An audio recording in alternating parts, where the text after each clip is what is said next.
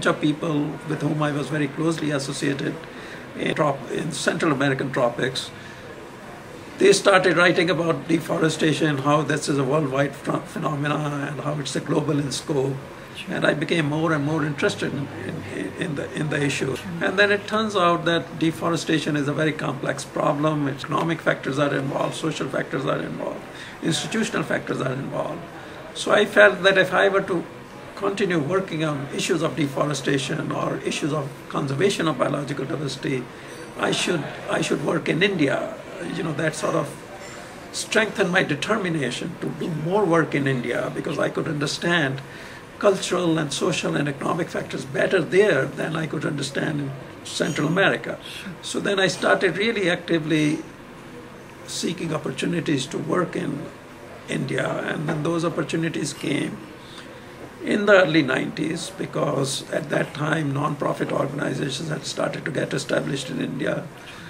The regime was more liberal, of course, not only in economy, but also in terms of more friendly in having people from other parts of the world come and work there. Sure. And then I started with a number of projects.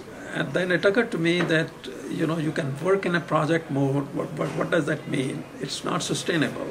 So you have to either be a part of an institution there, and I wanted to be a part of certain institutions, but then I also felt that there was no institution that could deal with the type of problems we were facing, at least not in my mind, not in terms of, what the vision I had as to what the institution should do. So I talked with the colleagues of mine, and then we started this organization, Ashoka Trust for Research in Ecology and the Environment, ATREE.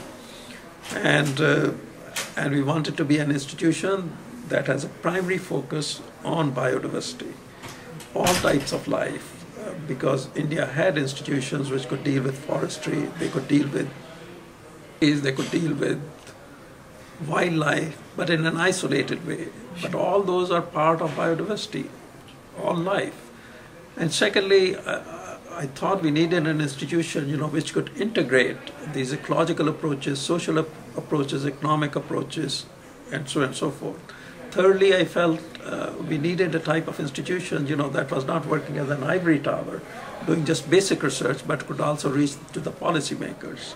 And fourthly, I felt we needed an institution, which could combine research with action on the ground, working with local communities that are beneficiaries of biodiversity on one hand, and if that use of biodiversity is not well managed, and if they are not a party to that use, could lead to problems down the road. And so it was, that type of thinking that led to the creation of ATREE. And I think we have done very well, because we immediately came to be recognized as a very serious institution, which primarily gathers knowledge, generates knowledge, and it's on the basis of that knowledge, it takes a number of actions. It goes to the policymakers, it works with the local communities, fulfill its mission in a very, very different manner. And the way ATREE works is it develops our 5-year strategic plans. We have just completed our 5-year strategic plan, which is going to place emphasis in certain areas. I think our emphasis is going to be more in terms of more rigorous research, expanding our programs, particularly in the eastern region, getting more engaged in the policy work, and so those are some of the things I would say.